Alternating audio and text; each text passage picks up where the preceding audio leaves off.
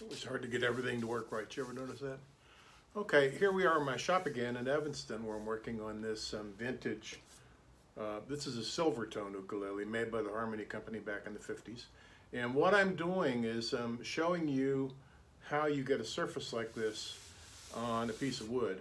And this is so compelling. My plumber came in this morning to give me an estimate on something and walked by and said, "What is that?" I told him. He said, "I want one." This wood sold itself just on the basis of how it looks. And it did that because before I strapped it into the vise here, I French polished it.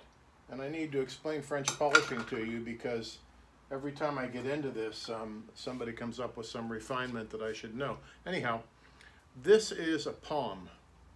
And if I open it up, you'll see it's a expensive old t-shirt that wore out.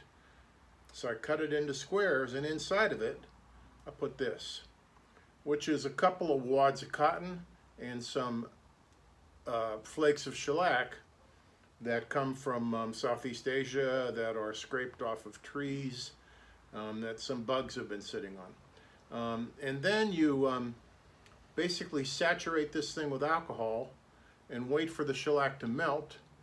And then what you do to put it on is you just smooth it on there very slowly, just like this,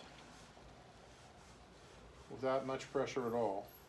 And it lays down an extremely thin surface of shellac, which is exactly what you want to do this kind of finish.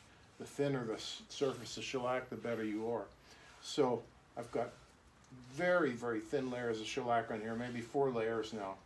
And every layer that I put on here, it's going to look deeper. It's going to look much deeper and much more handsome, and I'm really happy with that. It's come out to be exactly what I needed it to be. I didn't use the dark ebony filler that I used on the earlier ukuleles that I built, or that I repaired, because I wanted to see how this worked, and if I could get a mahogany finish that's not so yellow. And it works. It doesn't come out so yellow at all. It's pretty nice. Actually, it's beautiful. So that's how you do it. It's not that complicated a process, but it takes some patience, and you have to do it slowly and diligently, and it dries almost instantaneously. So, oh, look, there's a scratch. I got to get that off there. There's a little piece of sandpaper here? Yeah. Here's why this is good. I found a bimp, as they say, on the surface here, and I don't want that there. So I'm sanding it down until I get down to almost down to the wood. At least get rid of the bumps so I can't see it anymore. And then I'm going to take my palm again, go over it, and look what it does. It melts the old surface, re-amalgamates it, as they say in woodworking, and leaves you with a repaired area that you can't see was repaired.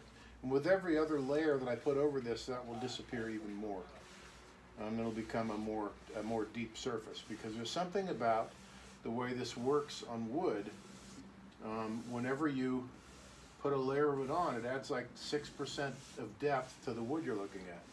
So you get a really clear sense of what the grain looks like. And I love that.